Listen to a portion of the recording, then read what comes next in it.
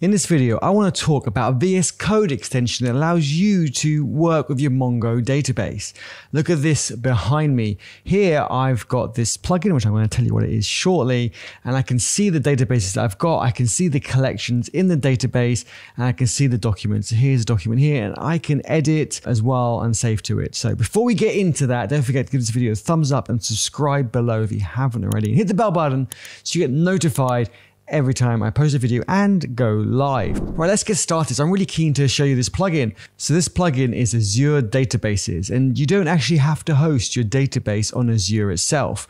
What I really like about it is you get this extra menu down the left-hand side, and then when it starts, you just have this, and you can right click and attach a database. You can choose Mongo, SQL, loads of others, and they're adding more all the time. And once you've done that, it will appear. So this is my local host. You can see it's 127.0.0.1 on the Mongo port. And if I expand that now, you see the databases, and then I can expand any one, and then you get to see the collections, and then I can expand also the collection and go into the documents. Here, this is my document. It's got some reference IDs and so forth. But what I want to show you is I can make a change to this to say instead of 191, I can make it 291. You can see it's got the usual dot at the top to say the file has changed. So if I try to close it, it will say, do you want to save? I want to say no.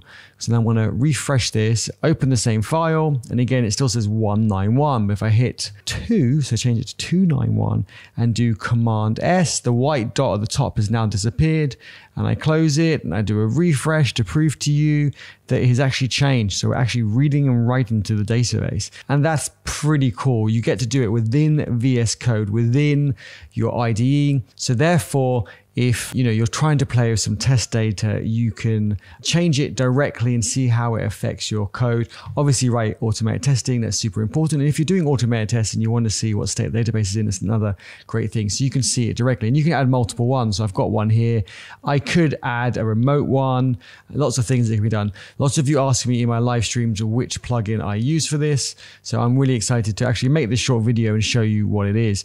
There's probably so many other features that I don't use yet, but this is what I use it for at the moment. Let me know what you would use it for. I mean, I can see it also has graph, and let's scroll down actually. Let's have a quick look together. Okay, I've seen that before, so that one's fine. But let's see what else it has. Okay, well, it's got Gremlin to query graphs. I mean, I don't know what that means, but that looks pretty impressive, and I think I need to have a look into that. Okay, so it's showing the relationships between it, but it's something I'd have to have a play and see, because you can also filter it down while it's graph, right? But the visualization is pretty cool. Let me know what you think in the comments below, and if you use any other plugins to access your Mongo or other database. It'd be really good to see what tools you work with, and it's great to compare. Don't forget to join us in our GitHub Discord so we can chat between live streams and video. It's always great to geek out with you about open source on a daily basis. Link in the description below.